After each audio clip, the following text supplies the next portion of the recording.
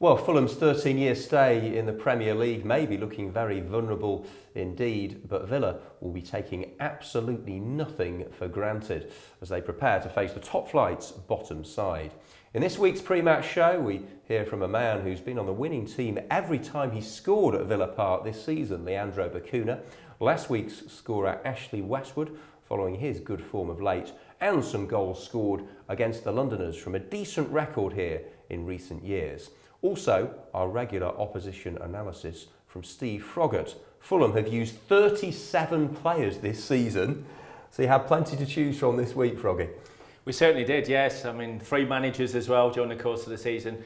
Conceded 73 goals, no surprise to find at the bottom of the table. We'll be taking a look at Aston the enigma, scored a great goal at the weekend. He's worked with Felix Magath before. Lewis Holtby, again, likewise, worked with the manager before. Real talent. We've seen him here at Villa Park with a different team, pulling the strings. Real talented young boy. And also the main man for me as well, Brede Hangeland, the giant Norwegian, 6'7". No surprise that him being missing is largely the reason why they are where they are in the division. The last 5 years, he's been virtually never present. In defence and attack, he's a real threat, Jack. Hangeland is the heart and soul of their team. You're absolutely right. You know, he's got such an attachment with the club, having been there for a number of years. Well, he is. It's the physical presence as well.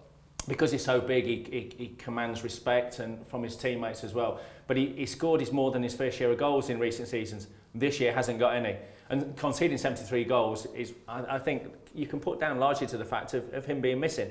Such has been his presence, and he's just coming back to fitness now. And not just defensively, but from set pieces and corners and goal scoring, we have to be very wary of him.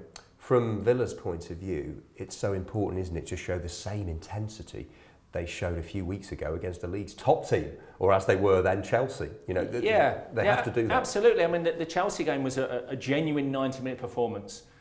And then we go and concede 8 goals between times. So a little bit of disappointment in the fact that we've conceded so many goals in that time. And again, a little bit of pressure on the game. You don't want to lose against the team that's bottom of the table. You don't want to have that gap closed. I've seen games in recent weeks. I was at Sunderland, West Ham in the week where West Ham are one of those teams that didn't want to allow the bottom teams to close on them. In fact, they've made the gap grow.